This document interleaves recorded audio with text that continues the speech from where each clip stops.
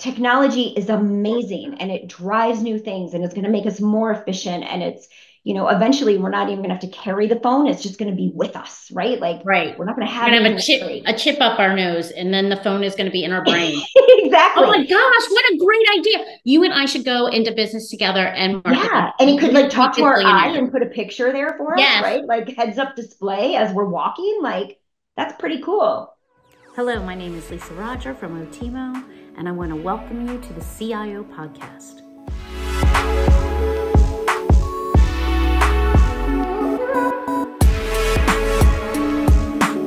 All right, well, welcome everybody to another episode of CIO Podcast with Lisa. And today we have a very, very, very special guest.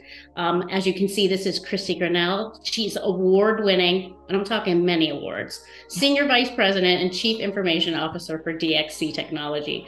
She is responsible for leading business transformation, including defining IT strategy for new digital capabilities, streamlining current operations, and improving overall efficiencies and performances of DXC's IT environment, all with the goal of enabling DXC to provide excellence and innovation to its customers worldwide.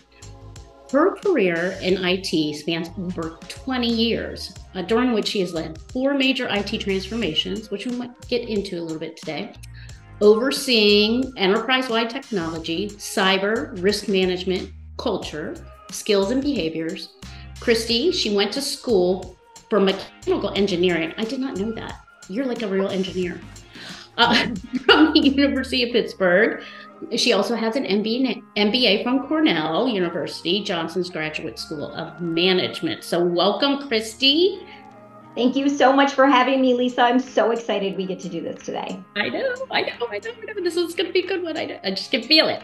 All right. So please tell our audience a little bit about DXC if they've never heard of it, which would be amazing if they hadn't. But can you tell us a little bit about your firm? Absolutely. So surprisingly, more people have not heard about DXC than have, which was what part of the reason I'm so excited to do this.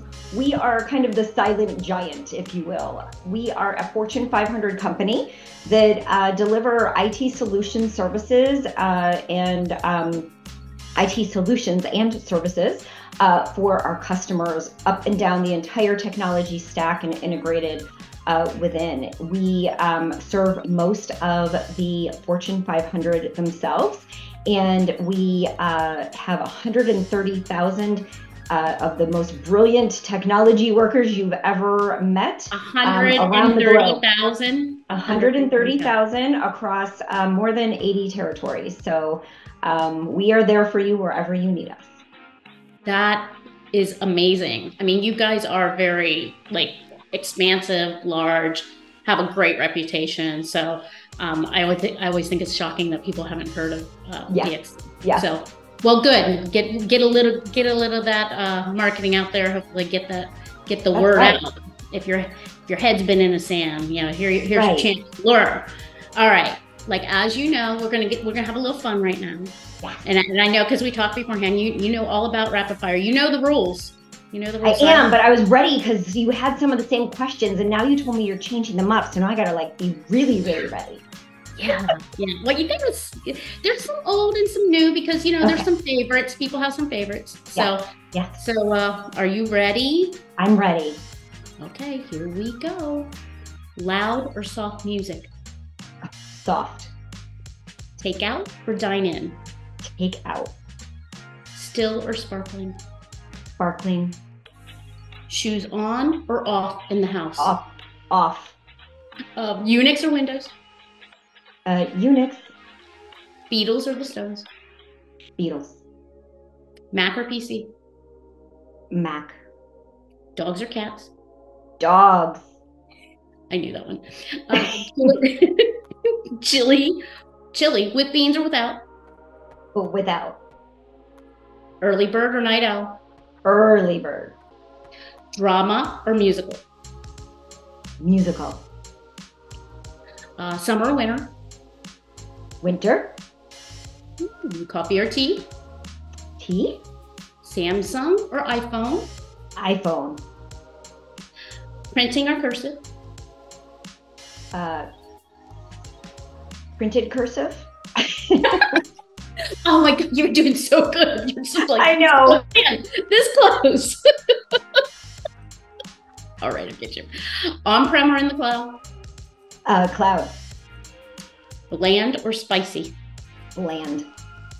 Star Trek or Star Wars? Star Wars, but I don't really watch either. You know what? You're not alone. You're not alone. Yeah. There's been a couple on the podcast that have made the ultimate sin of saying that they don't watch either. I know. I'm afraid to say it out loud. That's awesome. All right. Good job. You did an excellent job. You almost made it through with that little curveball of printing cursive answer that, Yeah. But we'll let it go. Okay. Thank you. All right. So we're talking about digital transformation and, big focus for us at Oteemo. And I know because just my experience with you, with Capital CIO all these years and listening on calls. And I remember one day, it was probably 2.5 years ago. And we were talking about transformation and you said, quote, there's IT transformation and then there's business transformation.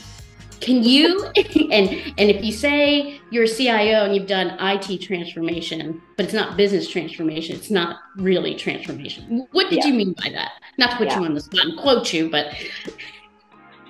And you quoted me with love, right, Lisa? Yes, I did. Yes, I did. Okay. I took notes and I'm like, oh my gosh. Yeah. Have I done real transformation? Is it just an IT? Yeah.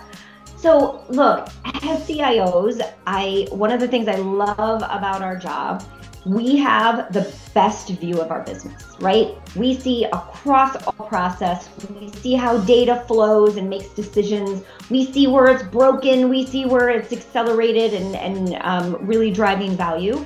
We see how our systems are working and we see how our people respond to that, right?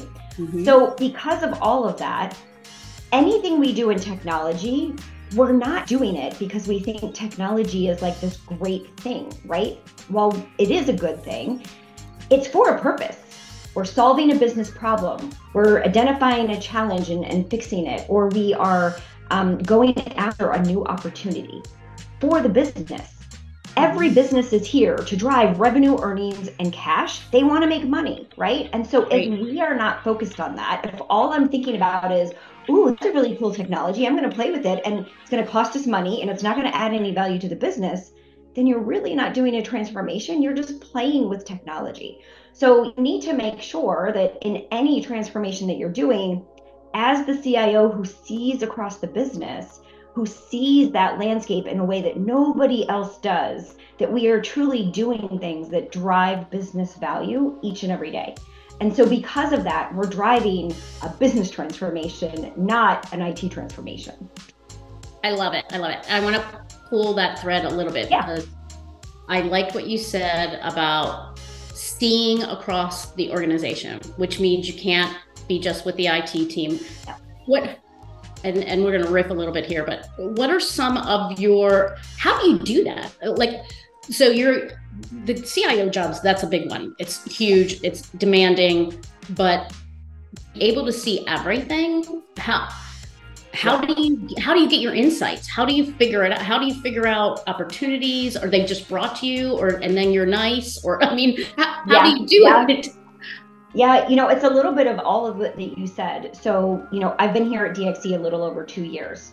First thing I did to figure out what does this look like and how does this business run, I went and talked to everyone, right? I talked to executives, I talked to board members, I talked to customers, I talked to employees across our business lines, but also employees in the IT group, because that gives you an inkling to what's working well, what's not working well, and how we work, right? Because they tell you what matters to them. And my first question to them is, tell me your top 3 pain points. And from that, I pretty much learn everything, and then the conversation evolves, because you feel in that pain where the opportunities are and where the biggest challenges are as well. So you can use that to guide you.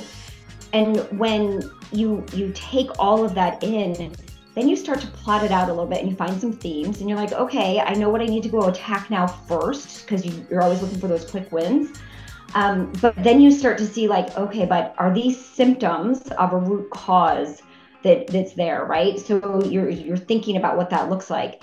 And in order to really peel back that onion and look at the root cause, I do what's called value stream analysis. So value streams are looking at end-to-end process across your company. How does your company work? And if you can't say what that primary growth engine is or how things are done, then you really don't understand how your business works. So I can tell you that DXC, we have an idea, our customer needs this. Let's create an offering around it that requires this technology that we can sell at a cost that makes sense to our business in terms of profit, but also makes sense to our customers in terms of what they can afford. So we're solving business problems right from the start. So then we go out and sell it. We bid on an opportunity. We win it. We create a deal. We now have a contract, a contractual commitment with requirements that we have to meet, that we then say, okay, let's go deliver on that. And when we deliver on it, that's putting people with really smart skills who can be in territory, who know the technology, who can deliver on that commitment that we just signed a contract for. And then we bill the customer and turn it into cash, right? That's what we do as a company. If you can't say that about your company, if you don't know what that growth engine is, and look, manufacturing will be very different, legal services, pharma, they're all very different in how they work.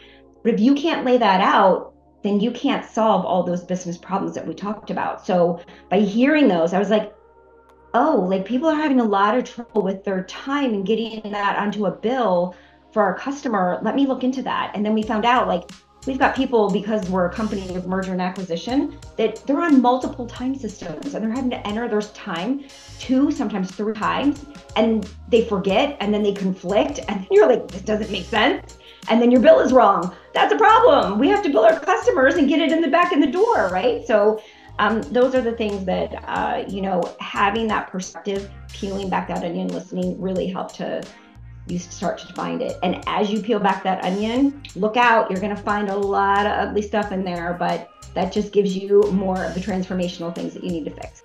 Ugly stuff equals opportunity for transformation. That's right. That's right. From Kristie Grinnell. Like, put that out there. We're gonna hashtag ugly stuff equals transformation. That's right. I love it. But so that process that you just called it, that value, I'm going to get it wrong, value stream analysis, or value work stream analysis. Value stream analysis. Yep. I did get it right. Value stream analysis. Yep. And I actually have heard you say that before in other meetings as well. Mm-hmm. So is that something you've been doing for years and years, or is this new to DX? Is this a DXC thing, or is this a industry thing? Like, if somebody were to ChatGPT this or Google it, would they? So if you ChatGPT it, you will find it, but not a lot of companies do it, and not a lot of companies do it in a very mature way. I'm on my 5th transformation. I've led 4. This is my 2nd time in value streams, and it's actually helped me to accelerate this time, because by doing that, I'm really able to dig in and see that flow and see where things are broken, where data isn't getting to the forefront, or data is just so wrong that you can't get a decision on it, or whatever the case may be. So it's really accelerated my ability. Being here 2 years, like, we now have, really leapfrogged in this last year to say, like, wow, like, we have some really good data now to make some good business decisions, and we're rolling out to the entire company now. So it makes a difference. Value streams, a lot of people, some might call it just end-to-end process analysis. Right. Old school business process re-engineering is popping in my head. That was big in these, like BPR. But the big thing, though, is understanding that end-to-end process that I just went through, that shows that growth engine. That then also feeds things like, oh, you need resources with skills? Let me go into my hire to retire work value stream, right? Or let me go and record to report to record that forecast, and the cash coming in the door and all those things. And you have to understand those and how integrated they are. So it's truly just not looking at one process. And as you go through that process, the reason it's called value stream is you're not doing process for process sake, right? And you don't want to look at process and say, oh, well, that's not very efficient, right? You want to get that as efficient as possible to drive value for your business. And you have to define that different ways, right? In a manufacturing company, it might be how much throughput you get. with the least amount of inventory. For us, it's how fast can we get people productive on a program working for our customer and billing that back to our customer. So it just depends on what the company is. Where's the value? So you just highlighted and proved out what you said at the very beginning. So in your role, this very unique position that you're in, you have to intimately know all the value streams, know how to tap into them, because they're really, all of them are inputs, right? Absolutely. Go back to like systems analysis, 301 that we took in college, level course where we're mapping our inputs on the right-hand side and our outputs on the left-hand side. For really transformation, all of that left-hand side, you better understand all of those value streams if you're going to have, any, as you put it, be able to enhance not just the efficiencies, but bolster that value. Yeah. And look, and how do you measure that value, right? Because if you don't know how to measure that value, then you have no idea if you've made that any better or worse, right? So when you think, and this has been the really hard part at DXC, we got the process laid out. We figured out what that looks like. We see the data going through. We have all the technology mapped to it, which there's way more technology than we want there to be. To my point of, this is not an IT transformation, because that's dollars to the company that we're spending probably unnecessarily. So when we look at it, if we can get that metric, that's good. It took us a really long time to get to agreed metrics. And then what's the target we're looking for, right? Because then you can start to make decisions in your transformation of, okay, we want to go attack this. If we're going to attack that, what value is it going to drive? And what do we expect that new metric to be? What's our target? And that's a really hard thing. And most of the time, as we're doing this, I am going to change something in the back end, and none of the savings are mine. None of the benefit is mine. None of the value is mine, right?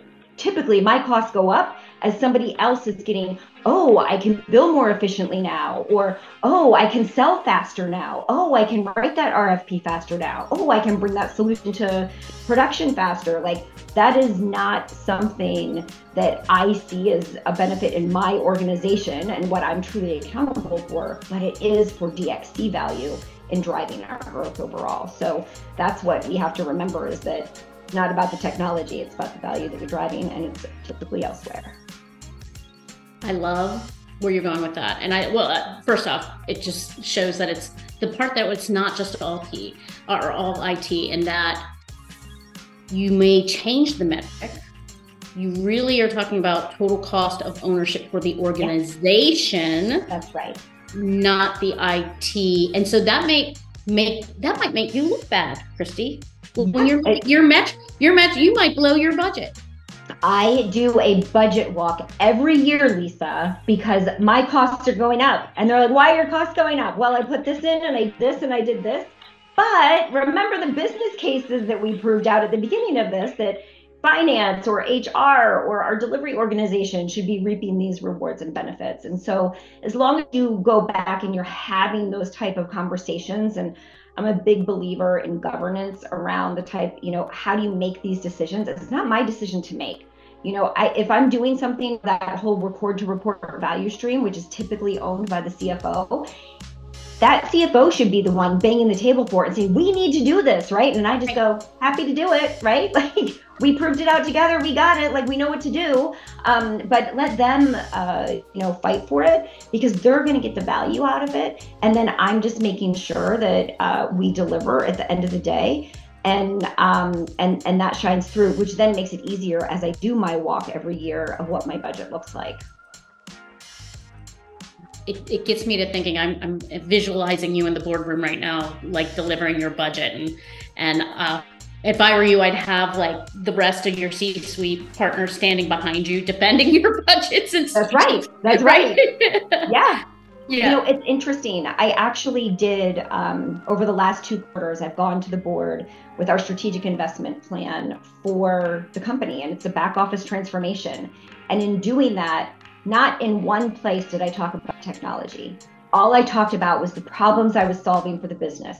I'm going to solve over the next 3 years these 5 main problems for the business. And when we do, here is what you'll have. Got it. Okay. Kristie, what do you need to get this done? Money and resources. Got it. Okay. Right? Like, that's great. It's hard to get there, right? It's taken me 2 years through the value streams to figure out what those things are, to say this is what we need to do. But now, like, if you listen to our earnings reports or any of our analyst talks that our CEO and CFO have, we're talking about the fact that we're doing this back office transformation, and this is what we're going to get from it. And we do have to spend that money to get there. Like, you'd rather be spending that money on offerings that we're taking, new offerings that we're taking to the market, or our employees, or buying back stock, whatever the case may be. But at the same time, it is really, a necessary evil in order to drive the rest of the value for the company to help us grow. We have to invest in this stuff. And so we're going to fix the process, the data, and the systems in order to solve these business problems. Go team. I love it. So you mean when you're in front of the board, you don't have a slide that says hardware cost this many million last year and cost this much million this year? You don't have that? I do not. I have never had that talk. Now, when we talk cyber, we talk a little different. We talk a little bit more technical, but not about the business transformation. That's great. That's great. Well, and there are CIOs that never get in front of the board. And then, and then there are CIOs that align themselves with the business, just like you said at the very beginning of the podcast. Yeah. And having that unique view all over the organization that you really need to be in the boardroom. Yes, absolutely. Look, again, we see the business, and I'm gonna give every CIO a pat on the back right now. You're operating your business, whether you want to or not. Like, it's on you, right? That's why our jobs are stressful, because we're the ones making sure that they're running every day. But that also means that we're the ones solving the problems every day to get, the most out of our business that we can. Again, most of our companies are in business to make money. And that means that we have to see where that value is hidden in everything that we're driving. Technology is a reflection of your business, right? We put technology in place to drive process. If your process is crap, so is your technology, right? And people are going to blame the technology, but you really need to look at the process. If your data is crap, it's because you didn't have good data to begin with.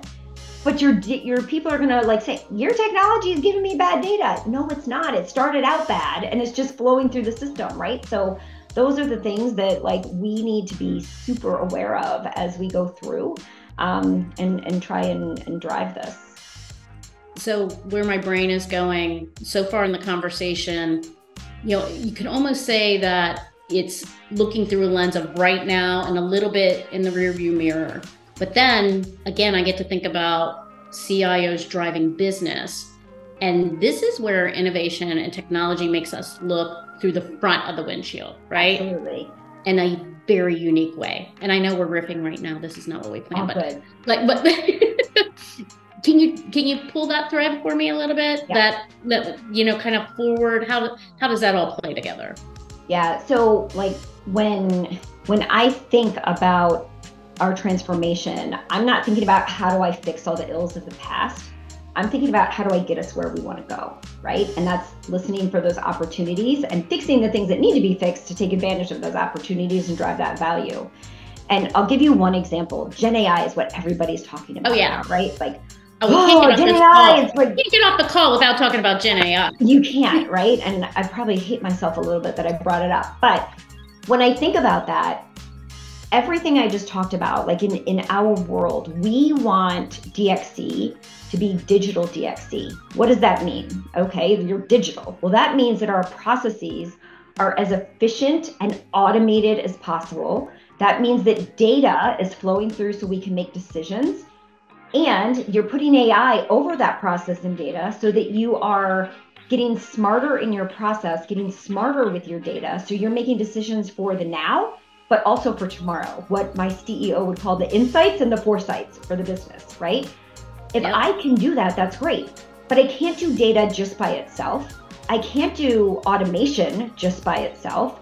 If I do, data automation, I've got automated reporting. Woohoo, great. Right. If I do AI over data, okay, that's good. I have smart data to make foresights, but I still need that automation to be able to give it to me in a timely, accurate way. So I really need all three of those, data, AI, and automation, to come together to truly be data-driven, so that we have an automated way that's incredibly accurate of giving us that data to create those insights and foresights for the business, again, driving value. So like all of that needs to come together, and the technology is going to lead us there. The more Gen AI comes into it, the more we're starting to write what some of that future looks like. And because we now have good data over, automated processes that are efficient and making us work better. So it's going to be really interesting to see how this all plays out, but we're going to get smarter. We have to keep the human in the middle, I believe, to ensure that we're doing the right things. But all of that technology really needs to come together and overlap so that we really start to see the future and not just the now. Okay, that sounds hard. It is hard. Fixing messed up data, figuring out how to automate stuff, and oh, by the way, throw a flashy tech like AI on top of it. Yes, exactly. You better have some good chops to be able to do all that. But you know what? That's what CIOs do, right? We do hard things. Yeah. Every day, CIOs do hard things. We don't sit there and sweep things under the rug because we know that we'll break the business if we do, right? We have to give you good data. We have to give you efficient process. We have to give you that, AI on top of things to make it smarter and get us where we need to go. We do the hard things. We ask the hard questions. We bring the right people together to have hard conversations and make decisions on how we move forward. But that's what I love about my job. So nobody brings me in if they just want status quo, Lisa. That's great. That's great. You're a little bit of a psychologist too, right? Got to get. Yeah, exactly. A little therapy. Yeah. I love it. I love it. All right. I want to tap into your broad experience. And, and if you don't know Kristie, she's tapped into everything and is just a forward leader and professional in our industry specifically. So where's the world heading? From your lens, Kristie, and thinking about technology and thinking about innovation, not so much DXC, although it could be a DXC answer. What's going on through your head? What's keeping you up at night about the world and where we're going? Yeah, so it's such a good question. Can we agree to have a drink 10, 20 years from now, Lisa, and yes, roll this back and see how good we are at predicting this? So I thought you were going to say, let's have a drink this weekend, but anyways. Well, we can do that too. Tonight even. Yeah. But one of the things, AI, obviously, per our, previous conversation, it's everywhere. And so one of the things that keeps me up at night about AI is if we don't do it right, if we don't do it responsibly, then we could get in a world of trouble. I just read a article about an AI chip that they put up your nose that implants in your brain. Your brain actually loves it and it builds around it and it sends neurons to you, and they think it's going to solve it's going to cure Parkinson's. And their next study is curing dementia. Amazing. Love that. At what line does that become when is that person a human and when is that person a robot? Right. Yeah, exactly. Resistance is futile. So these are the things that they do keep me up at night because, well, I'm not working on transplanting chips into people, but I am transplanting, chips into our everyday process of what we're doing. And if we forget that there's a human in there that needs to make decisions, who has thought and reasoning and ethics and morals associated with it, then I think we'll be okay, but we'll be okay if we don't forget. If we do forget, I'm concerned about where we are. The other part of it is watching kids grow up, right? I grew up, we were talking about before this started, you had the telephone and we'd wrap the cord around us and you could only go in an 8-foot circle. Now we have these phones that can literally go anywhere with us. It's never not by my side. I actually just bought some new dresses recently and I made sure they had pockets so I could have my phone with me, right? It's super important because this is my lifeline. It's got my calendar. It's got all my phone numbers. I don't have any phone numbers memorized anymore. Me neither. Which is concerning. It's got my calendar, everything is in it.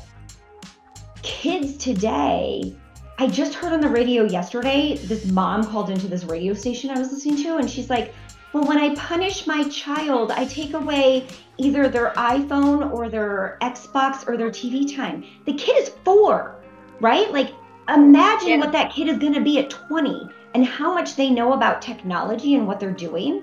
But we need to remember that there's other skills that they need to learn about how we communicate like this, about how we make those good decisions with ethics and reasoning and morals and all of those things there. So technology is amazing and it drives new things and it's going to make us more efficient. And it's, eventually we're not even going to have to carry the phone. It's just going to be with us, right? Like, right. We're not going to have, a chip up our nose, and then the phone is going to be in our brain. Exactly. Oh my gosh, what a great idea. You and I should go into business together and market. Yeah, and it could talk to our eye and put a picture there for us, right? Like heads up display as we're walking. Like, that's pretty cool.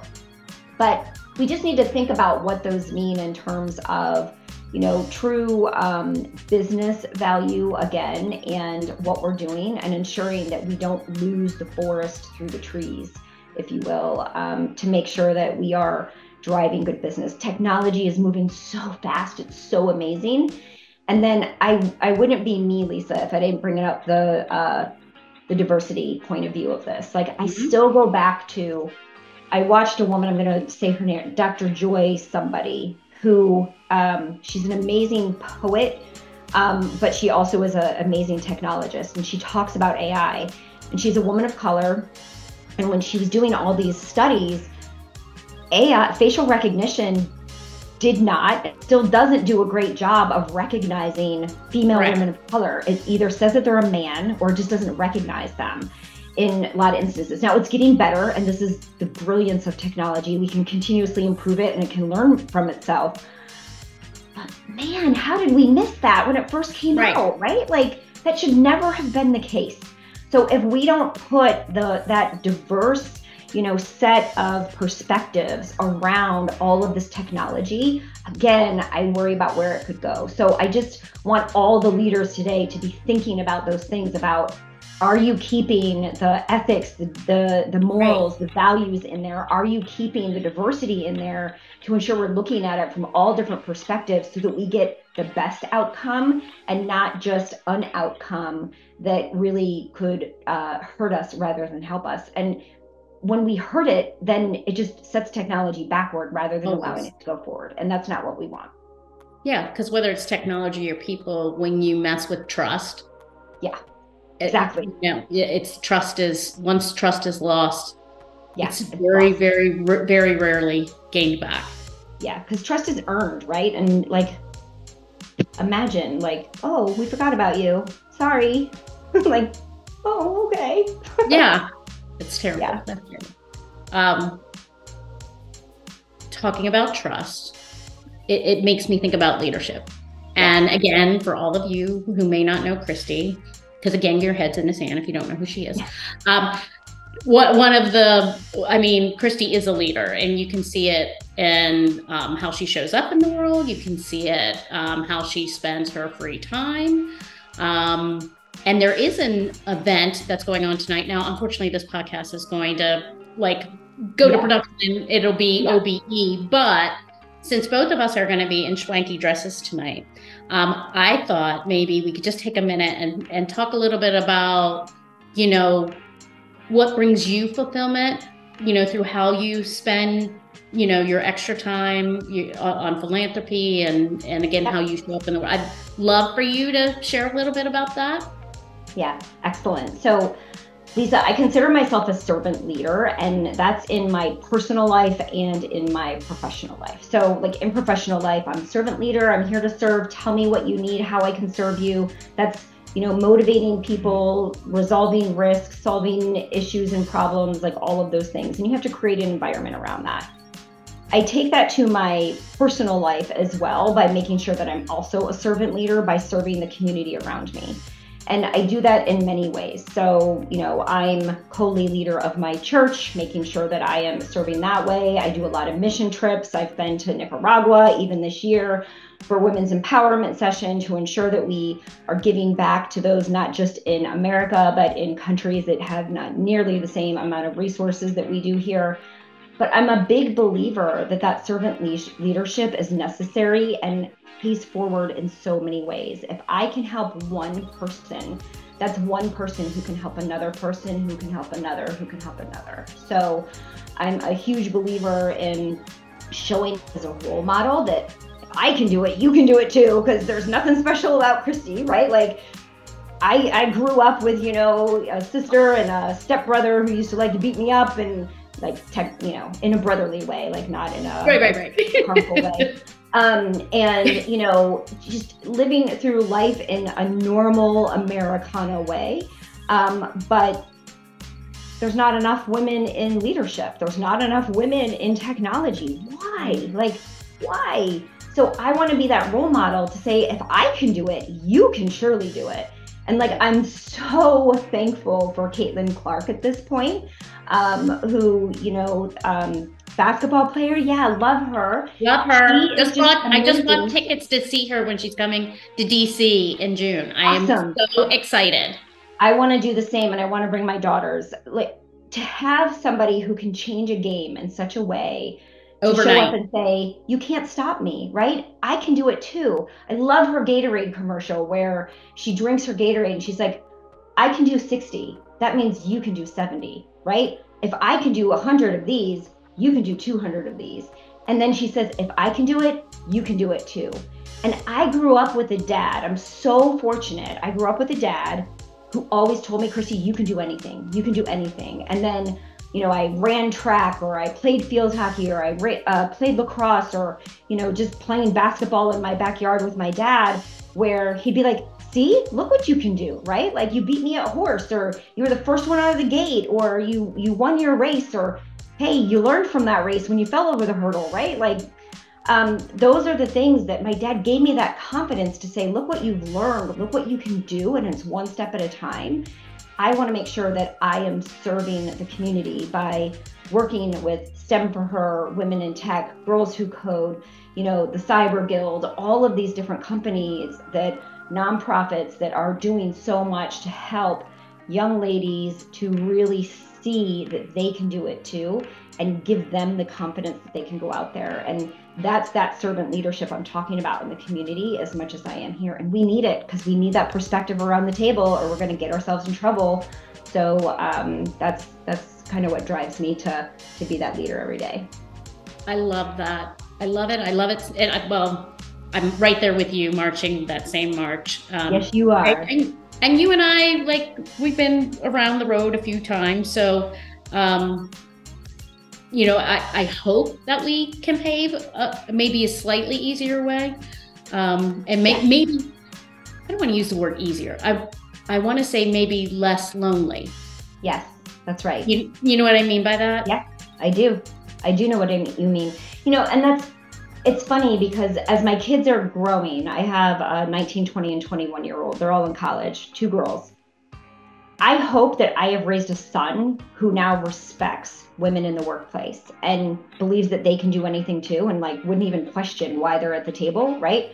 I hope that I've raised 2 girls that can stand on my shoulders and reach even higher than I am, so that, they don't have the same problems I do. With that said, I think I need to pay more attention to my son than my girls. And I mean that in the most loving way, that we need this to be everyone's problem, not just female problem, right? It's not for me to go solve the fact that we don't have enough women in the workplace. It's for everyone to go solve the fact that we don't have enough women in the workplace. So we need to create workplaces that make it easier for women to work and have their voice heard at the table, right? It's not enough to just invite them. You have to listen to them when they're there. And I think that starts with helping men to see it, which is why I've tried to create, this amazing human son that I have, who wants to be a pilot. And I hope when, you know, the pilot sitting next to him in the cockpit is a woman, he's like, let's go, right? He doesn't even think about it. Like, don't even think about the fact that it's woman or female versus male. Just, you have another amazingly competent pilot sitting next to you who can do great things. And that's what I'm trying to really think about as we continue this march, that, you know, we're going to go to a dinner tonight for, you know, women in tech. And I hope there's as many men there as there are women, Lisa, like, so that we're recognizing it across the board. Agree 1,000%. Good stuff. All right. So since we're talking about children, yes, let's think about Kristie when she was a child. Yes. That 18, 19-year-old, maybe a little bit further, you're almost about to get out of college. You have an opportunity to go fly in the Wayback Machine and whisper in her ear. And just based on how we've been talking all day today, what would you tell her? Jump in, like, don't question yourself, right? Like, there's so many times when I first started out that I would hold myself back, because even though my dad told me I could do anything, and I have a great education, and, you know, I have a lot of skills that from playing sports and from reading books and doing all sorts of things that, you know, I tried, that I had the skills, but I still doubted myself. Like, and so then, like, I would look over the edge, but I'd like, no, not yet. Like, and I just jump in. Like, what's the worst that can happen? You fail? Right. Great, learn from it. And then what are you going to do different next time, right? Like, why did I question? So my advice to me would have been jump. I love it. Jump. I love it.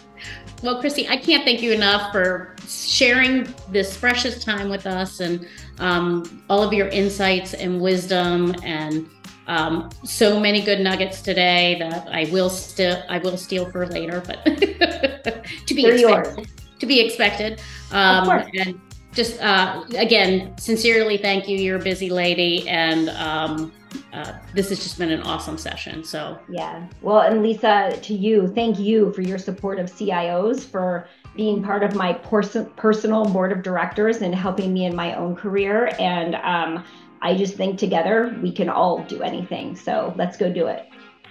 Let's go do it. Take care, everybody.